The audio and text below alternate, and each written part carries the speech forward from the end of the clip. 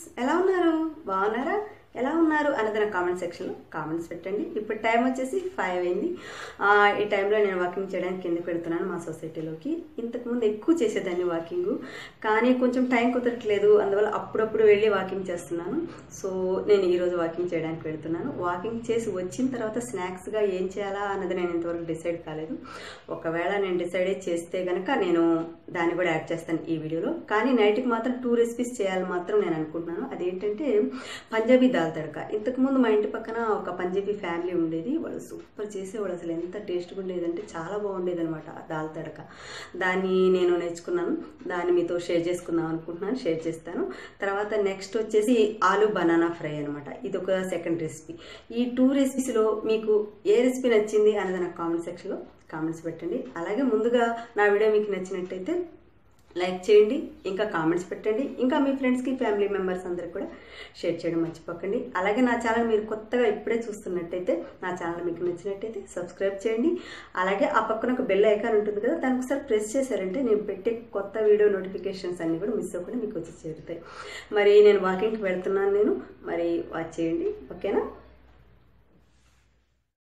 So నేను కిందకు వచ్చేసాను ఇక నేను వాక్ చేస్తున్నాను దాదాపుగా 20 మినిట్స్ పాటు నేను వాక్ చేశాను అంటే నేను ఇంతకు ముందంతా కూడా నేను డైలీ వాక్ చేసేదాన్ని కానీ ఇప్పుడు కొంచెం కుదరట్లేదు టైం కూడా సెట్ కావట్లేదు సో నేను అప్పుడప్పుడు బయటకు వచ్చి నేను వాక్ చేస్తున్నాను ఇక్కడ ఎక్కువగా ఉండరు అవతల చిల్డ్రన్స్ పార్క్ దగ్గర అనుకోండి చాలామంది వాక్ చేస్తుంటారు నేను అక్కడికి వెళ్ళి వాక్ చేస్తాను చాలా రోజుల తర్వాత నేను బయటకు వచ్చాను కదా ఇక సొసైటీ వాళ్ళతో కాసేపు మాట్లాడి ఇక ఇంటికి వచ్చేసరికి కాసంత లేట్ అయిపోయింది దాదాపుగా 1 అవర్ పాటు వాళ్ళతోనే కాసంత స్పెండ్ చేశాను ఈసారి సో కొంచెం లేట్ అయిపోయింది ఈసారి నేను ఇంటికి వెళ్ళి ఫ్రెష్ అయ్యి ఇక నేను పూజ అనేది చేసుకోవాలి ఇంకా తర్వాత కర్రీస్ని కూడా స్టార్ట్ చేసుకోవాలి ఇక్కడితోనే 1 అవర్ స్పెండ్ చేస్తాను బయట వాళ్ళు చాలామంది కనిపించేసరికి వాళ్ళతోనే 1 అవర్ అలా అయిపోయిందనమాట నేను ఇంటికి వచ్చేసరికి తను ఇంటికి వచ్చేసారు ఇక నేను ఫ్రెష్ అయ్యి పూజ చేసుకునే లోపు తను జ్యూస్ తీస్తున్నారు తను మా ఇద్దరికి కలిపి జ్యూస్ తీస్తున్నారు సో తను చాలా వరకు హెల్ప్ చేస్తూనే ఉంటారండి ఇక నేను పూజ చేసుకుని వచ్చిన తర్వాత కాసేపు ఇలా సోఫాలో కూర్చొని కాస్త రెస్ట్ తీసుకుంటున్నాను ఇట్లా ఇక తను జ్యూస్ తీసుకొచ్చి ఇచ్చారు తను కూడా తాగేశారు జ్యూస్ని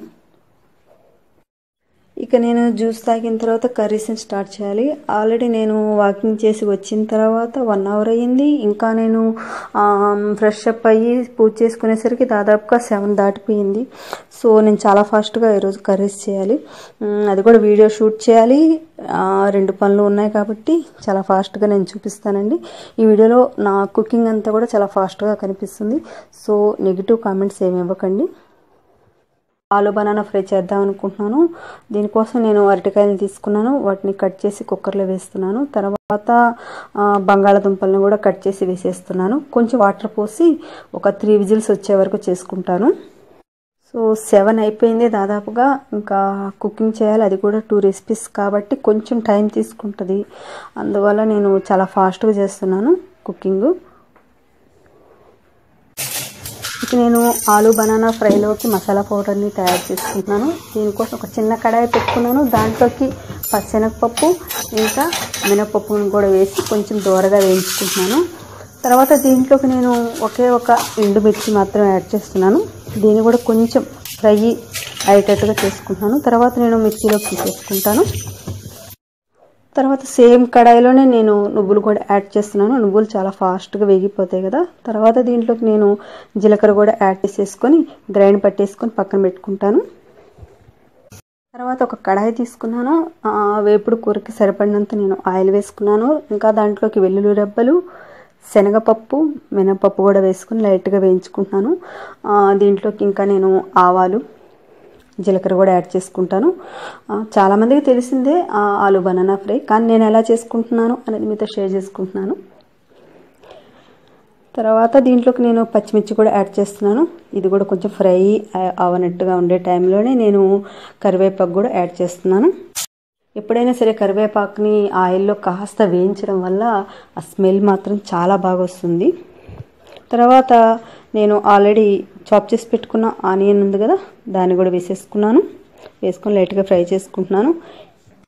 ఇక అవి వేగిపోయిన తర్వాత ఆల్రెడీ నేను ఆలు ఇంకా బనానా నేను కుక్ చేసుకున్నాను కదా, బాయిల్ చేసుకున్నాను కదా, సో దాన్ని కొంచెం మెదిపి పెట్టుకున్న దాన్ని కూడా యాడ్ చేసుకున్నాను దీంట్లోకి.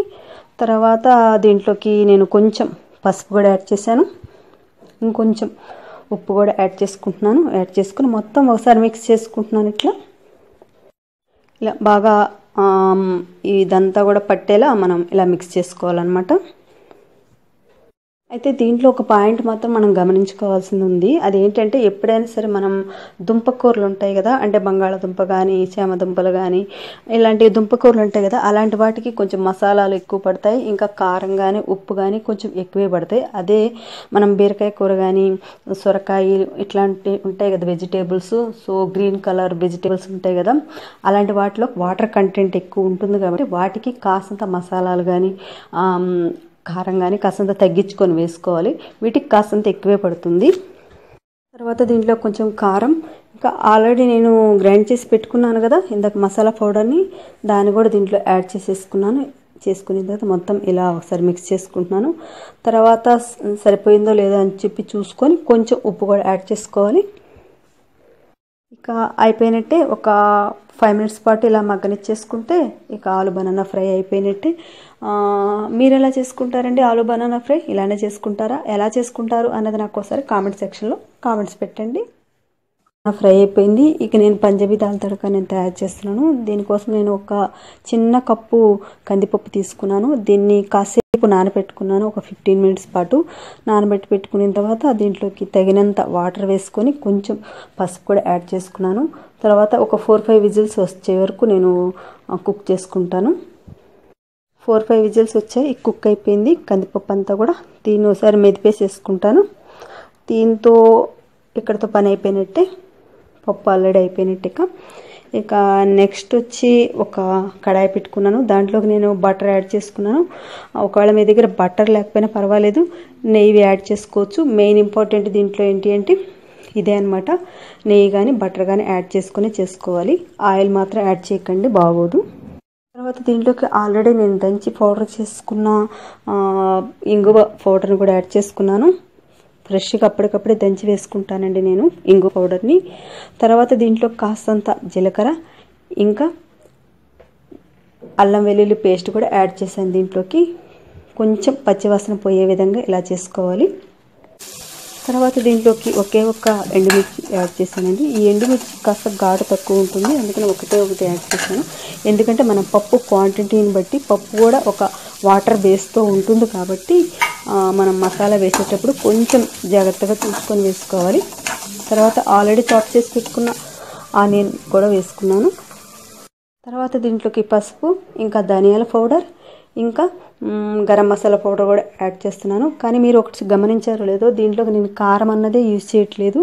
ఓన్లీ ఎండుమిర్చి ఇంకా ఈ గరం మసాలా పౌడర్ ఇంకా ఈ అల్లం వెల్లుల్లి పేస్ట్ మాత్రమే దీంట్లో యూజ్ చేస్తున్నాను. ఒకవేళ మీకు గరం మసాలా పౌడర్ యూజ్ చేయడం ఇష్టం లేకపోతే సాంబార్ పౌడర్ అయినా సరే యూజ్ చేసుకోవచ్చు. అప్పుడు మన సౌత్ ఇండియన్ స్టైల్లో కాస్తంత అనిపిస్తుంది ఈ దాల్ మఖని అన్నది. అయితే పర్ఫెక్ట్ దాల్ మఖని అంటే గరం మసాలా పౌడర్ని యూజ్ చేస్తారు, సాంబార్ పౌడర్ని కాదు. ఒకవేళ మీకు గరం మసాలా పౌడర్ యూజ్ చేయడం ఇష్టం లేకపోతే సాంబార్ పౌడర్ని యూజ్ చేసుకోవచ్చు అని నేను చెప్తున్నాను, అంతేగాని పర్ఫెక్ట్ అంటే గరం మసాలా పౌడరే. తర్వాత దీంట్లోకి ఆల్రెడీ నేను చాప్ చేసి పెట్టుకున్న టమాటా ముక్కలు కూడా యాడ్ చేసుకున్నాను. కాసేపు మగ్గ పెట్టుకుంటున్నానండి. అంటే ఇవి హైబ్రిడ్ టమాటా కాబట్టి కాసంత లేట్ అవుతుంది మగ్గడానికి. సో నాటు టమాటా అయితే ఇంకా చాలా బాగుంటుంది దాల్ మఖనీకి, కొద్దిసేపు పడుతుంది మగ్గడానికి. సో అయిపోయినట్టుంది. ఇప్పుడు దీంట్లోకి ఆల్రెడీ నేను మెదిపి పెట్టుకున్న ఈ కందిపప్పు ఉంది కదా, దాన్ని వేసేసుకున్నాను. అది ఒక 1 కప్ వచ్చింది కందిపప్పు. తర్వాత ఇంకొంచెం వాటర్ కూడా యాడ్ చేస్తున్నాను దీంట్లోకి, ఎందుకంటే ఆల్రెడీ టమాటా మగ్గింది కానీ ఇంకా బాగా అది ఉడకాలన్నమాట, అందుకని కొంచెం వాటర్ కూడా యాడ్ చేసుకుంటున్నాను దీంట్లోకి. ఒక 10 minutes పాటు మనం ఉడికించుకుంటే దాల్ మఖని అయిపోయినట్టే దాదాపుగా. కొంచెం సరిపోయిందా లేదా అని చెప్పి కొంచెం వాటర్ కూడా యాడ్ చేసుకోవాలి. వాటర్ కూడా యాడ్ చేసుకున్నాను సరిపోలేదని. ఇక అవతల వైపు నేను రైస్ కుక్ చేస్తున్నాను. ఇది కూడా దాదాపుగా అయిపోతుంది. ఇక ఒకసారి మూత తీసి చూశాను, ఇంకా కాస్తంత ఉప్పు పట్టేటట్టుంది, అందుకని కాస్తంత ఉప్పు కూడా యాడ్ చేశాను దీంట్లోకి. యాడ్ చేసి మళ్ళీ ఒకసారి మొత్తం కూడా ఇలా మిక్స్ చేసుకుంటున్నాను. ఇది చాలా టేస్టీగా ఉంటుందండి ఈ పంజాబీ దాల్ తడక. మామూలు దాల్ తడక కంటే ఇది చాలా టేస్ట్ ఉంటుంది. దీంట్లో గమనించుకోవాల్సింది ఏంటంటే ఫస్ట్ ఇంపార్టెంట్ బటర్ కానీ నెయ్యి కానీ యాడ్ చేశానండి, ఆయిల్ మాత్రం యాడ్ చేయలేదు దీంట్లోకి. తర్వాత దీంట్లోకి నేను పేస్ట్లా చేసుకున్న పెరుగును కూడా యాడ్ చేసుకున్నాను. కొద్దిగా పెరుగు యాడ్ చేయడం వల్ల టేస్ట్ బాగా పెరుగుతుంది. చాలామంది వేయరు పెరుగుని, కానీ నేను దీంట్లో యాడ్ చేయడం వల్ల టేస్ట్ బాగా పెరగడం అనేది నేను చూశాను. తర్వాత తడకా కోసం ఒక చిన్న కడాయి తీసుకున్నాను. తడక అంటే తాలింపు అంటాం కదా మనం, అదే అనమాట. దీనికోసం ఒక చిన్న కడాయి తీసుకున్నాను. దాంట్లోకి నేను నెయ్యి యాడ్ చేసుకున్నాను. ఒకవేళ మన దగ్గర నెయ్యి లేకపోయినా పర్వాలేదు, బట్టర్ అయినా సరే మనం యూజ్ చేసుకోవచ్చు. అయితే దీంట్లో ఇంపార్టెంట్గా మనం తెలుసుకోవాల్సింది ఏంటి అంటే ఈ దాల్ తడకాలో మనం నెయ్యి కానీ లేదా మనం బట్టర్ మాత్రం యూజ్ చేస్తున్నాము అంటే దీనికి ఆయిల్ మాత్రం అస్సలు యూజ్ చేయకూడదు. ఆయిల్ యూజ్ చేస్తే ఈ దాల్ తడక అనేది టేస్ట్ బాగుండదు.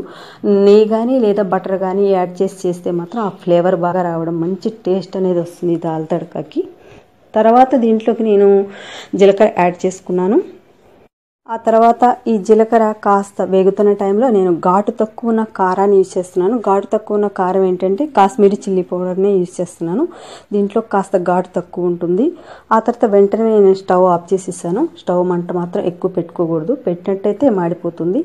తర్వాత ఆల్రెడీ చాప్ చేసి పెట్టుకున్న ఈ కొత్తిమీర ఉంది కదా, దీన్ని కూడా యాడ్ చేసేసాను. తర్వాత ఆల్రెడీ నేను చేసి పెట్టుకున్నాను కదా ఇది దాల్ తడక అన్నది, ఈ దాల్ ఇదంతా దాంట్లోకి దీన్ని వేసేస్తున్నాను.